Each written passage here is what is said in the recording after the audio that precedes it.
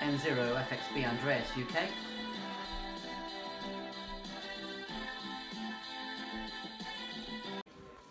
Yeah, so you want to set up Wires X. So the first thing to do is put into Google Wires X, and then you'll come to this and then click it. You need to create yourself an account, so member registration. Then you need to wait for that to come through with your node number and your ID number. Once you've registered and you've got your node number, go to the node owners page and download the Wires X PC software.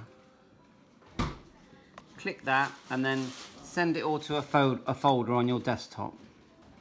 Yeah, so to get the SCU20 driver, just go to the Yaesu site, go to FTM400, and then just scroll down the list of files, go to the file section here, scroll down the list and you look for SCU20 driver cable, which is here. There you go, click that and you'll end up with this thing. Then just right click it, let's show it in the folder because I want to make. You've got the SCU20 driver downloaded, just run that and then finish and you've got that done. Make sure you don't connect the transceiver yet. Once you restart the computer after installing the SCU20 driver, you will have this window. So if you want to put it into Wires X mode, just hold down the GM and the D.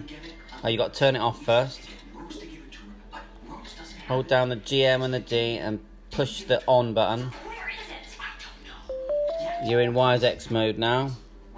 And then it's not going to show it now, but if you want to go to access mode where it makes the FTM400 act as a hotspot, all you do is push this button here, this one here, the bottom one, and it goes into access mode. You can decide what frequency that is in your settings, and then it will transmit, and you can walk around with your handheld and your FTM400 is transmitting around the whole house, whatever you're connected to. I've got the FTM400 in Wires X mode. Here's the cable, SCU20. I'm going to plug it into the USB.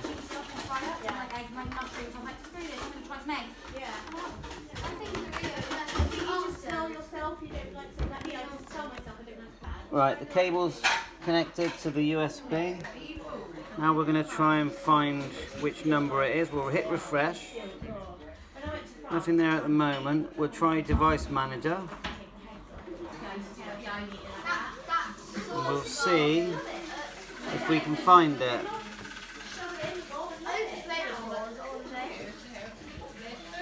Okay, once you've put in your node ID and room number and clicked ID entry, it will instantly boot up to this window. And then just let it populate. You have this part and this part to populate. If you want to add things as favorites, just select one, right click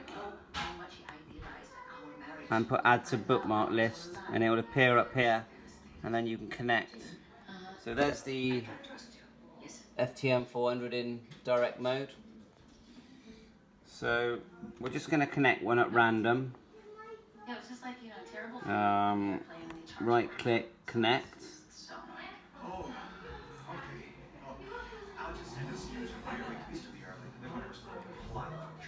Try again. That one didn't allow me, so let's try here. Right click, connect. Yeah, so we're connected there.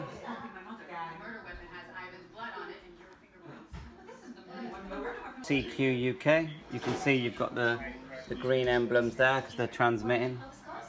When you transmit, your emblems will appear here with your call sign. Stuff like that. It's sunken us, isn't it? Everything's sunken us on HF. You got a lot.